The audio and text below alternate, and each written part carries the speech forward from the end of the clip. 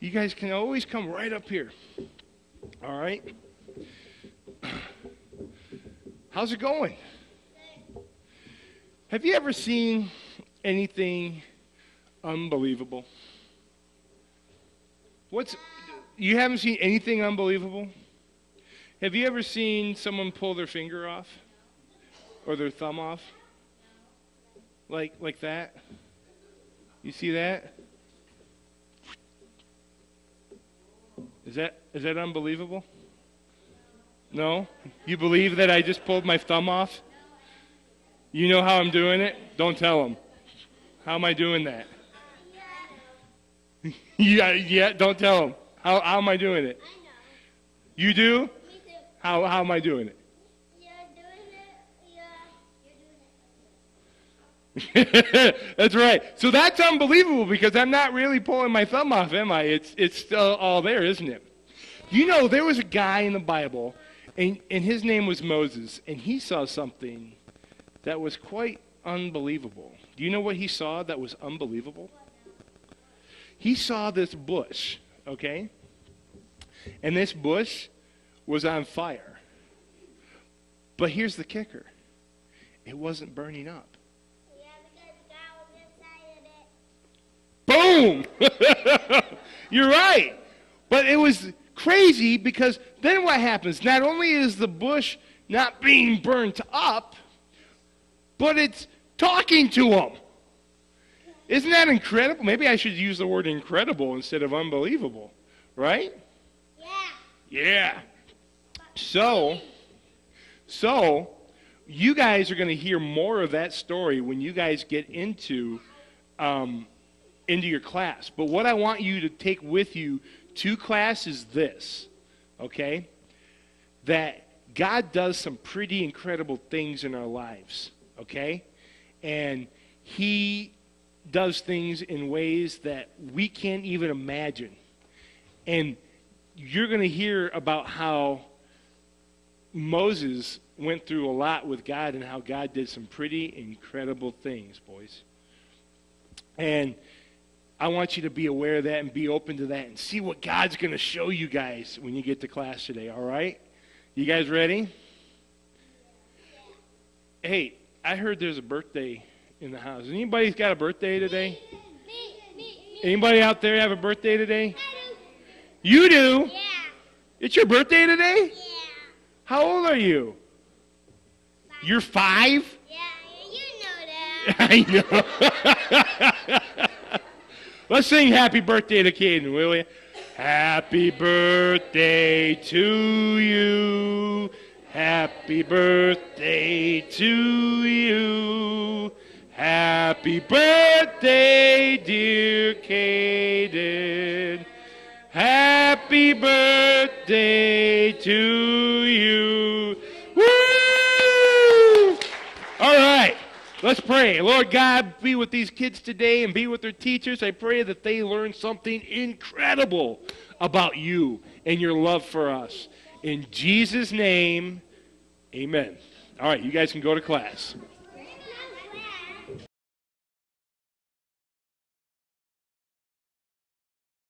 Are real daring to pray the disciples' prayer, take some time to reflect on all the elements that Jesus gives us.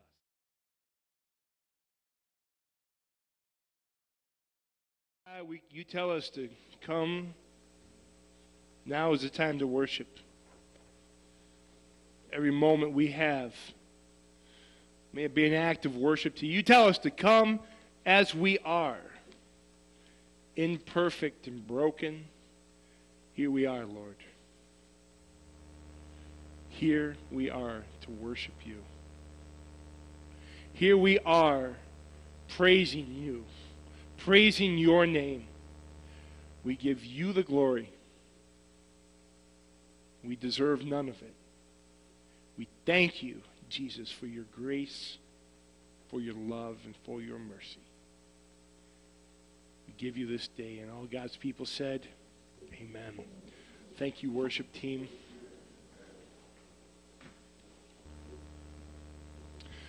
So we have come finally to the end of the disciples' prayer that we have been talking about for several weeks now. And it's been, I think, a lot. At least it's been fun for me anyway. It's been good digging into what we know as the Lord's Prayer.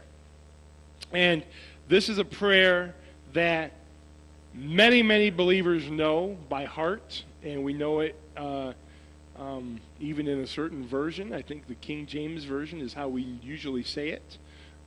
So if you will, please pray with me the Lord's Prayer as we get into this. Our Father, who art in heaven, hallowed be thy name. Thy kingdom come, thy will be done, on earth as it is in heaven. Give us this day our daily bread, and forgive us our debts, as we forgive our debtors. And lead us not into temptation, but deliver us from evil. For thine is the glory and the power forever. How am I messing that up? Amen.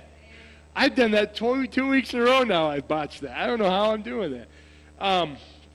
The Lord's Prayer. The disciples' prayer. And I've been calling it the disciples' prayer because this is a prayer that Jesus gave to his disciples to pray. I would really argue that the true Lord's Prayer is in John 17, where the Lord himself is praying this prayer and is wrestling in the Garden of Gethsemane over in what he's about to face. But we will always, and I will always call this the Lord's Prayer. This is still the Lord's Prayer, but really, he gave this as a model for his disciples. And so our big idea for today is going to be thoughtfully pray the disciples' prayer. That's what I really want to bring home with you guys this week, is to thoughtfully pray this prayer. We can rattle through it. We can even mess it up sometimes without thinking about what these words actually mean. And that's why we have dug so deeply into this. So the path that we're going to take to get there is that we're going to talk about where we've been in this. We're going to talk about where we are in this prayer. And then we're going to get to where we're going with this prayer. Okay? So everybody tracking with me so far? All right, good. Then let's get right into it, to where we've been. Okay? Where we've been. We've talked about our Father in heaven. So we talked about God's name, right? We're recognizing God as our Heavenly Father and embracing him for who he is. We are recognizing the holiness of God. And then we talked about hallowed be your name. That means we're recognizing God's name as holy. We looked at the personal name of God, and we know that the personal name of God is Yahweh in the original Hebrew. And this name, they were so careful about using God's name because they don't even use, if you were to sit and try to read real Hebrew, they don't even use the vowels when they say his name because they were so afraid they might accidentally use his name in an unworthy manner or take his name in vain. And so it's really a name that you can almost breathe. Yahweh. You mean you can whisper it. Yahweh. And so we wanted to give you that image of his name, his holiness, and recognizing God as our Heavenly Father. So that was our first step in this journey of the disciples' prayer. Okay? Then we moved on to your kingdom come. And that was God's kingdom, God's will. We talked about that. Okay? And we talked about spreading God's kingdom here on earth, which is witnessing and discipling. Okay? Those two go hand in hand. When we witness to some, how many people did you guys witness to at the Godmobile this week? Or at least when you were there, or that you can remember. So you witnessed to 100-some people in a week. Okay? Witnessing And sharing the gospel is the beginning, okay? Discipling is where we get here at church. When you start coming to church and you're going, well, who is this, okay, I've accepted this Jesus that people have been talking about, and now what do I do with it? Okay? The discipleship is the now what. And I've talked for weeks and weeks and weeks about that, and we're going to keep talking about that over time. I'm not going to hammer you over the head with it every single week, but we were going to keep revisiting that, because eventually, someday, and hopefully in the next year or so, we're going to have discipleship groups that are working together and growing and building disciples. Scary. I know. Trust me, I know it's scary, because it's scary for me trying to actually do discipleship. It's an action. Can we turn the fans up back there? Get these fans going a little higher? That would be great. But then we talked about your will be done on earth as it is in heaven. So that means surrendering our will to God's will, right? We surrender our will to God's will, and we put our will aside, because when we are focused on what God's will is, our will is no longer as important. Our will becomes God's will. If that makes sense. It doesn't mean, that means you're letting go of the things that come between you and God and your relationship with Him and others, and you are letting His will take over your life. I know, it's crazy, because we have these things that we love to hold on to, and we just don't want to let go of, and we have to learn to do that. I don't remember if I quoted this last week or not. I know I did a C.S. Lewis quote, but I saw you had the book right there, and it made me think of it. In Mere Christianity, he says, the people who do the most for the kingdom, or who think, the people who do the most here on earth are the ones who are thinking the most about the next world. So the people who do the most in this world, or for this world, are the ones who are thinking the most about the next world. And that's what putting our will aside and putting God's will in front of us and making that the focal point of our lives, that is where our will changes. When our desire becomes more about doing God's will, we tend to forget about our own will. Make sense? Then we talked about give us this day our daily bread. That brings us to God's provision. Okay? How God provides for us. And we talked about, we looked at how God has provided in each of our lives, right? Because has God not provided for anybody here? He's provided. It might be small, it might be huge, and sometimes the small things are huge. Isn't that crazy how that works?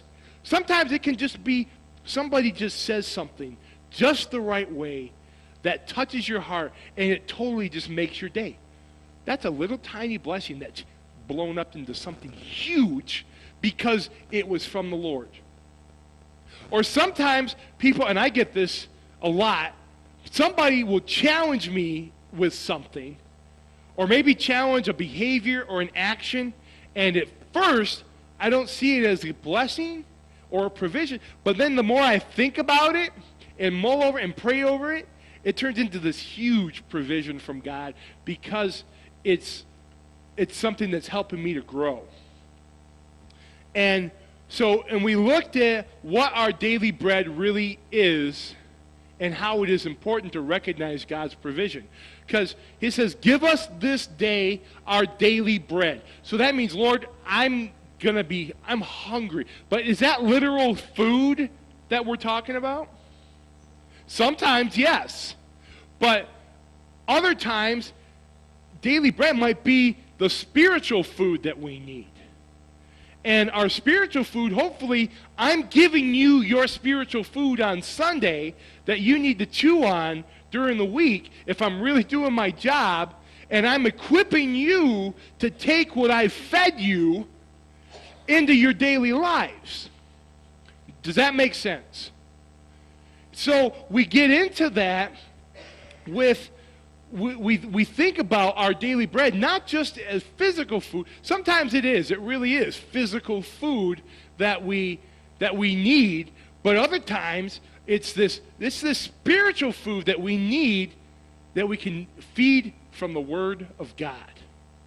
And if I don't preach the Word of God, you better hold my feet to the fire, because then I'm in trouble, and we're all in trouble. So, and I know I've got people who will do it too, and I appreciate that, because when you come here, I want to point you to Jesus with everything that's being said. It's not my words. I want God's words to be heard. And that comes from the Word, the Bible. All right. So then, the next week, we got into forgive us our debts as we forgive our debtors. Okay? And that sermon was everyone needs forgiveness. We all need forgiveness. We all mess up. We looked at how God forgives us. We looked at how do we ask for forgiveness. We wrestled with those ideas. And how do we extend forgiveness to others? Right? And we don't just walk up to the person who's hurt us and said, Bruce, I just want you to know I forgive you, okay? It's okay. And Bruce could be sitting there going, what is he talking about? Did I offend him? Did I do something? You know, that's not how giving forgiveness works, right? It doesn't go that way. It's something that you do in your heart. If somebody hurts you or offends you, you have to forgive them in your heart. Otherwise, bitterness will build up in you. By the way, you didn't do anything to offend me. I just want you to know that. I was just picking on you. So, but we get bitterness built up in our hearts when we hold on to unforgiveness. And so God teaches us that we need to always be forgiving people. Remember, we got into the whole discussion about 70 times 7. Well, how many times should I forgive my brother? Is it 7 times? Peter thought he was doing great with 7. Jesus goes, no, 70 times 7. Or if you read the NIV, it's 77 times. The point is, Jesus said, keep forgiving. Keep forgiving. Keep forgiving. Why is that important? That's why we wrestled with that. Why is that important? Because of the bitterness. We are so prone to get bitter with people when we don't forgive them. It's not just a duty. It's downright a need for a believer to forgive others. Then we got into lead us not into temptation, but deliver us from evil. And I wrestled with this idea. We looked at the words temptation and tempting. We learned the difference between temptation and testing. Because we looked at, why would Jesus tell us to say, why would he tell us to say, lead us not into temptation? Is he indicating that God would tempt us and lead us into temptation? Well, we know that's not true. Why? Because we read the book of James, and it says God cannot be tempted, nor will he lead you into temptation. And so when we dug into the word temptation, we discovered that it was really more about a testing. Lead us not into this testing, or do not let my testing lead me into temptation. And so we have to think more about what that means when we read this. But deliver us from evil. We learned that it's all about the motive behind the testing when we're being tempted. Because we're always being tempted by something. Whether it's food, whether it's porn, whether it's television, whether it's work can be a temptation. Especially if we're a workaholic. Or, time, how we spend our time, what we watch in the movies, what we watch on TV, those all can be a temptation. You can't even watch a regular program anymore without having something that is not from God being thrown at you. Okay? So we wrestled with that. So then, we get to where we are. Where are we in this? where are we in this prayer? Now, I just took you through the whole series in about 10 minutes. Now, I've got my grandma. Actually, this was my dad's. My dad, my grandma gave this to my dad, but my dad was a big into the New King James, but he also grew up on the King James. And I found this very interesting. As I was studying the Lord's Prayer, I found this in the Lord's, in chapter 6. And it says, in verse 13, let me find it. I'm in Matthew, Matthew 6, verse 13. Okay, see, this is why I don't read King James. I get lost real quick. Hold on. Oh, here it is. One more page over. Verse 13, it says this. And lead us not into temptation, but deliver us from evil. For thine is the kingdom and the power and the glory forever. Amen. Now, you get to the NIV, and what does it say? It says, lead us not into temptation. Uh-oh. Did we delete something? No. Go to my ESV. I'm going, what's going on here with this? So I'll go check my ESV, right? And my ESV says, and lead us not into temptation, but deliver us from evil. Period. Uh-oh.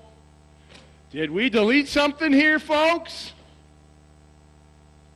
No, we did not. Because I'm going, where did this come from? Because we've always said it with, for thine is the kingdom and the power and the glory forever. I got it that time. For thine is the kingdom and the power and the glory forever. Amen. Now, I'm going to literally read from this. This is not my words. These are a footnote on this verse 13. Okay? And I find that this is very interesting. Okay? This part of the prayer comes as a footnote. And it says, for yours, and this is how it would sound in the ESV, for yours is the kingdom and the power and the glory forever, amen, is evidently a later scribal addition, since the oldest and most reliable Greek transcripts lack these words, which is the reason why these words are omitted from most modern translations. However, there is nothing theologically incorrect about the wording, nor is it inappropriate to include these words in public prayer. So don't feel bad if we're reading through our Bible, and if you've got a new modern translation, like the NIV, ESV, NLT is the same, they omit the for thine is the kingdom and the power and the glory forever, because it wasn't in the original Greek. When we got to King James, he added that in. It was added in by the scribes who were putting the King James Bible together. Now, I'm not criticizing the King James Bible, because clearly this is very theologically correct. It's okay to have that. But that's I'm just trying to illustrate the reason why newer translations don't have that part of the verse. And you're probably going, why are you telling me all this? Because I just think that's important to understand that. I think we need to know that. It's not that it's an incorrect translation. It's not that it's a bad translation. Yes? Question? The King James came after the canonization of Scripture. Unless someone can show me that I'm wrong. I'm pretty sure. So they added that in afterwards. And so, man, you're going to take me back to church history now. So, yeah, and if I'm wrong on that, I will totally take the hit. Because, yes, sir.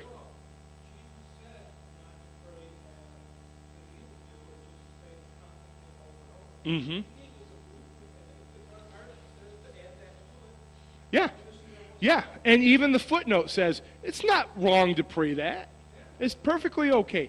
Because it lines up with the whole message of the prayer. And so, if we want to talk about God's glory, right? For thine is the kingdom and the power and the glory forever. It's pointing us to who? Yes. Thank you. So it's okay. It's just different. This is not a right or wrong or a right or wrong. It's a kind of a both and. They both work. So let's look at our actual text for today. Yes, I eventually got to it. 1 Chronicles 29, verses 11 through 13.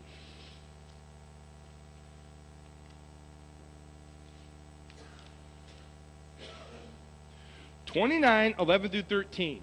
This is David praying for his people, for the assembly of the people. And he says this, verse 11, yours, O Lord, is the greatness and the power and the glory and the victory and the majesty. For all that is in the heavens and in the earth is yours. Yours is the kingdom, O Lord, and you are exalted as head above all. Both riches and honor come from you, and you rule over all. In your hand are power and might, and in your hand it is to make great and to give strength to all.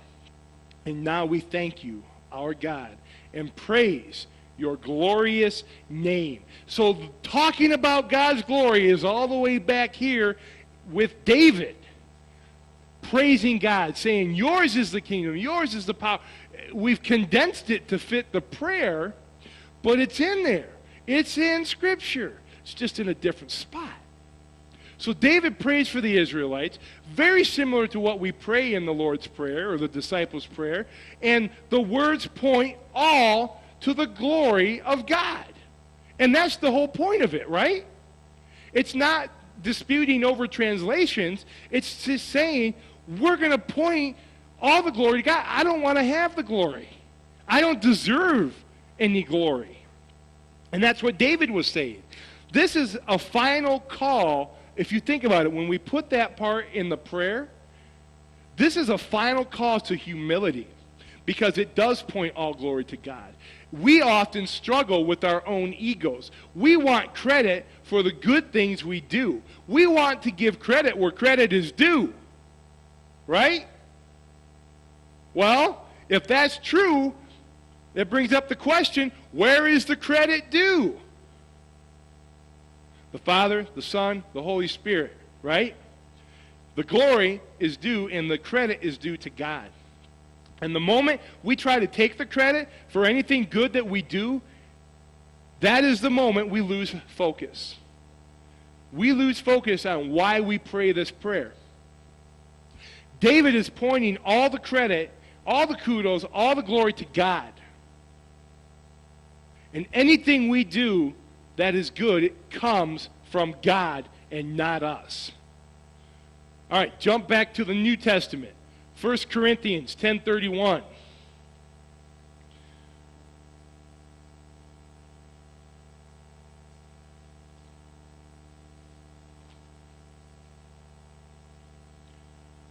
So whether you eat or drink or whatever you do, do it all to the glory of God. Whether you eat or drink or whatever you do it all to the glory of God. Any Bible say different than that? Do it all to the glory of God. Man, that's a tough one, isn't it? I'm glad they didn't put that in the Lord's Prayer. But guess what? It's still in the Scripture, so it's still something that we really need to live by, right? I mean, if I say I'm a believer, if I say I'm a Christian, I'll tell you what, I wrestle to give God the glory. And God has to knock my ego over on a daily basis. He says, you better get rid of that ego, son. I'm going to knock you down again. I love you. I love you, but you better lose the ego. You better lose the attitude. Because do it to the glory of God. And so I have to sit and I have to ask myself, is what I'm doing giving God glory? And if it's not, what do I need to change? If I'm not giving God glory with my words and my actions and my deeds, what do I need to change? 90% of the time, for me, it's my attitude and my focus. Paul reminds us to do everything so that God gets the glory. This takes a truly humble spirit. There's a song by one of my favorite guys. His name is Toby Mac, and he says, if you want to steal my show, sit back and watch it go. If you've got something to say, go on and take it away. I'll read it again. If you want to steal my show, sit back and watch it go. If you've got something to say, go on and take it away.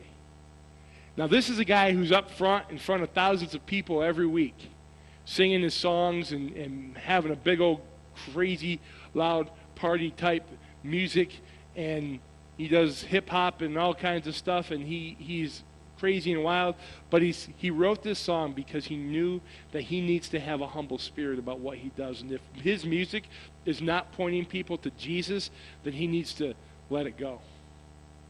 It's a wonderful song. It's one of his slower, quieter songs. But what he is saying is, we are a part of something that is way bigger than ourselves. When you come to church and you worship Jesus, you are a part of something that's way bigger than you. When I'm up here and I'm talking to you, I'm being a part of something that's way bigger than me. I don't want you to remember what Pastor Mark said on such and such a day. I want you to know what God's saying to you through his word, not through, he uses people, unrefined, broken, messed up people to share his truth. He does that all through Scripture. All the glory needs to go to God. So, where are we going? Where are we going? So when you pray this prayer, the words take our minds and thoughts off ourselves. When you pray this prayer, we are not praying about ourselves. We are simply, purely, and humbly coming before God and giving him the glory. We recognize him for who he is. We ask for what we need, and we point the glory to him. Let's look at Proverbs 25, verse 2.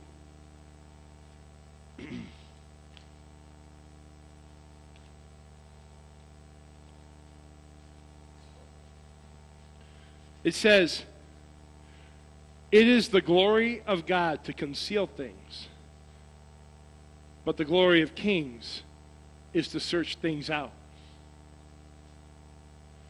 In other words, this reflects the idea that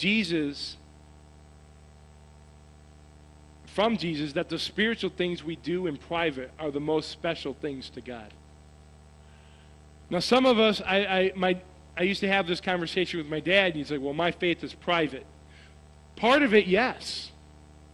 Part of it, yes. I half agreed with him. But it's also sharing in fellowship with other believers. It's also coming in the gathering to worship together our Jesus. You will be blessed not by putting on a religious show for people. Let me say that again. You will not be blessed by putting on a religious show for people, but by being intimately engaged in prayer to your Heavenly Father who sees what is done in secret.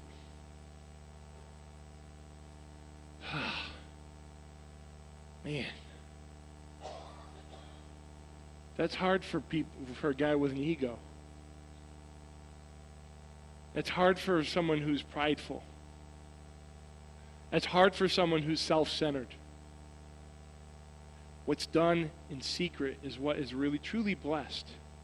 The good things. Don't do anything bad in secret. He knows that too. But what I'm saying is, don't neglect that time alone with God. This is another one of those moments where I need to have a big fat mirror in front of me saying, Mark, Do not neglect this time, this quiet time with the Lord.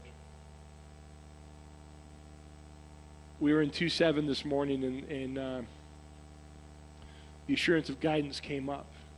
Trust in the Lord with all your heart, and lean not on your own understanding. In all your ways acknowledge him, and he will make straight your paths.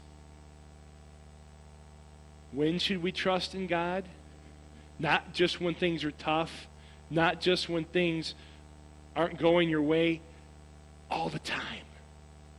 When things are going good, trust in God. When things are not going good, trust in God. When you're going through whatever it is that you're going through, trust in him, not your own understanding. Because our own understanding leads us astray. And it's limited. Our understanding is limited no matter how smart you are.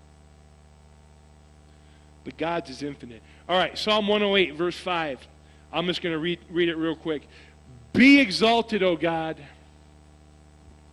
above the heavens. Let your glory be over all the earth.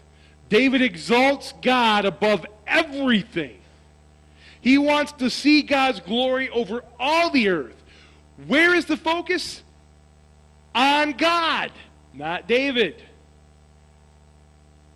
That's why I love our new modern worship songs. But some of our modern worship songs are very self-centered songs. But some of them still point us straight to Jesus. And those are the songs that really we can truly sing. I love to come. Now is the time to worship. Come as you are. You know, we're broken and messed up, and this is the place to be. If you feel like you've got it all together, great. This is still the place to be. If you think you got it all together, I'm sure eventually you're going to find, if you're doing it without Christ, that we don't have it all together. So again, as you pray the Lord's Prayer, or if you are real daring to pray the disciples' prayer, take some time to reflect on all the elements that Jesus gives us. I gave you a lot this morning. I know I threw a lot at you, and we went through a lot of review, but we needed to, because we need to remember why each part of this prayer is so important. When you go out that door this week,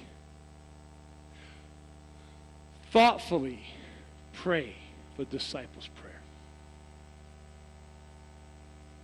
Thoughtfully pray this prayer. Our Father, who art in heaven, hallowed be thy name. Thy kingdom come, thy will be done on earth as it is in heaven. Give us this day our daily bread, and forgive us our debts as we forgive our debtors. And lead us not into temptation, but deliver us from evil. For thine is the kingdom and the power and the glory forever and ever. Amen.